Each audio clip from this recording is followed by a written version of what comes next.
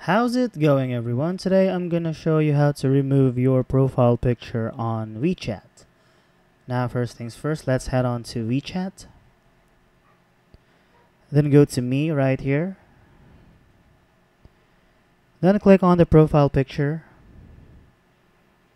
And once again, click on the profile picture. Then go to these three dotted lines right here at the top right hand corner of your screen. So as you can see, there are no options to remove your profile pictures. So what I usually do is go to select from album and take a photo, and I cover the lens of my camera or put it on the table and take a photo. So once I've done that, I'm just gonna click on this check mark right here and press on OK. So there you have it, your profile picture is now updated.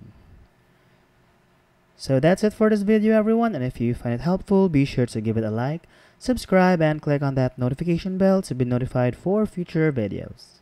Bye!